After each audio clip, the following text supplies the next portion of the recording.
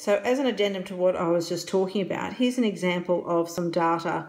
where they've used both equal interval and natural breaks to demonstrate how you might be able to create your categories.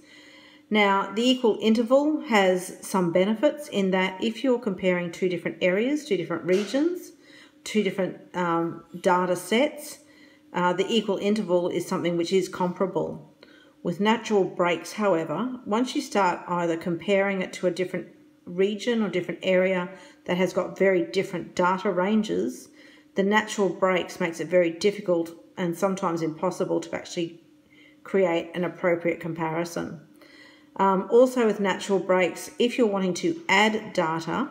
it means that those natural breaks aren't going to be applicable necessarily. So for example, if you're looking at population densities in Northern African nations, these might be your natural breaks, but once you then started to extend it down and look at sub-Saharan African nations, those natural breaks may not necessarily apply. So when we're looking at one map on its own, either of those two could be an option, and it's using the histogram idea that makes it easier to try to determine where those categories should best lie.